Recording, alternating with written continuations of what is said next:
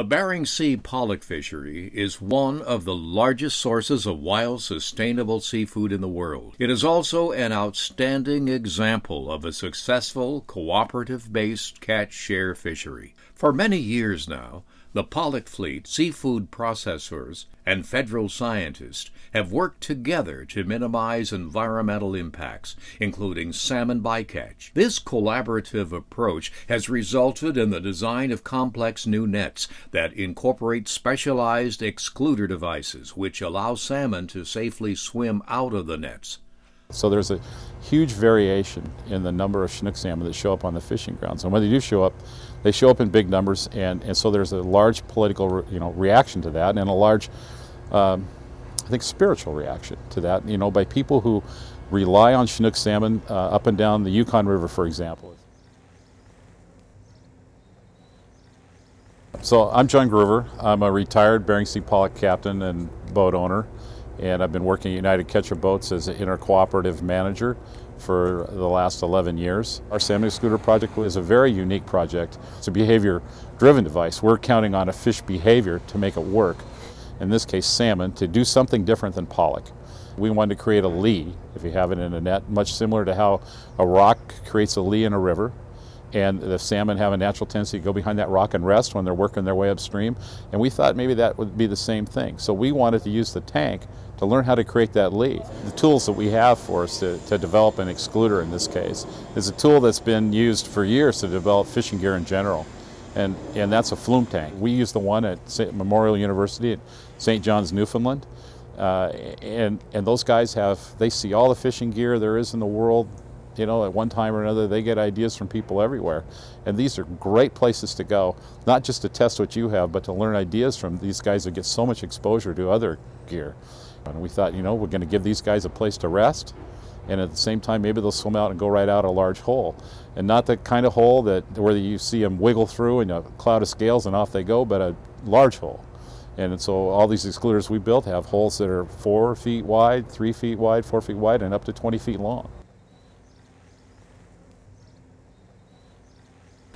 The facility here in Newfoundland contains almost 500,000 gallons of water.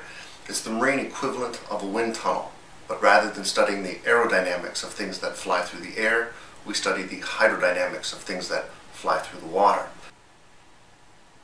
In this particular project we're working on now with the Alaskan pollock fishermen, we're looking at, we've been working with these guys for several times for the past 4 or 5 years. They've been here 3 or 4 times looking at ways of eliminating the bycatch of salmon from the pollock trawls, and it's a quite interesting piece of gear they're working with, and kind of a complex system when you look at the hydrodynamics involved in fishing gear and the behavior of that specific animal that you're trying to exclude.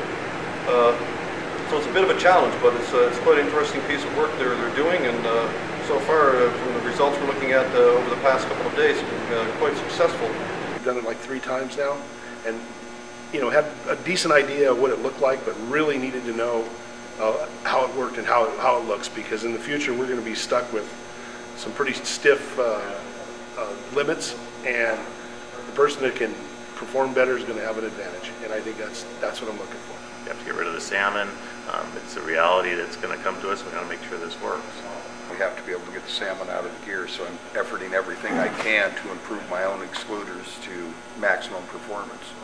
We get a lot accomplished in the flume tank that would take months at sea. Because you can come here, drop a model in the tank, walk down, look through the window, see if you get a result out of what you did, and if you don't like the result, it's a 3-minute haul back, put some new chain on it, put a cut in it, whatever you want to do, and back in the water and get another look. We've done the salmon excluder experiment on the boat a couple times now, 3 times. And you had it in your mind what the plan looked like, what it looked like in the water in your mind. But when you come here and see it visually and actually see how it moves in the water, how it reacts, and what it really looks like, and have the ability to, like Jack said, in 10 minutes haul it out, make a change, and put it back in the water and see what it does. It gives you a whole different perspective of how to adjust this when you're actually using it. The end result of this is when you go out fishing and you're having doubts in your mind and stuff, you have a whole wealth of people who have the same perspective of what you've seen, and you can bounce things off of people, and I mean that's invaluable. The best part is that we had a lot of people from a lot of different backgrounds come, you know, folks from Nature Conservancy, yourself from a processor's perspective, you know, and fishermen. And what I like is that everybody really got a good handle on the concepts here and understand what people are looking at, and got to see kind of the genesis of something new again, which is always cool. I think Dr. Rose said it best when he said, salmon to escape from any of the devices we've been working on is a little bit of aerobic exercise for salmon, and that's it. There's no impact on the fish other than that. In the Bering Sea, we have this rationalized pollock fishery. People know they can live to fight another day. If they don't catch all their pollock this trip, if they have to move in the middle of the trip, it's not the end of the world. And it makes all the difference. The industry can respond to these issues as they pop up much faster than a government can. Now the responsibility is to catch the fish that you have, but not endanger the future. And it's a big, big difference. Want to learn more about the Alaska pollock fishery, salmon excluders, or flume tanks?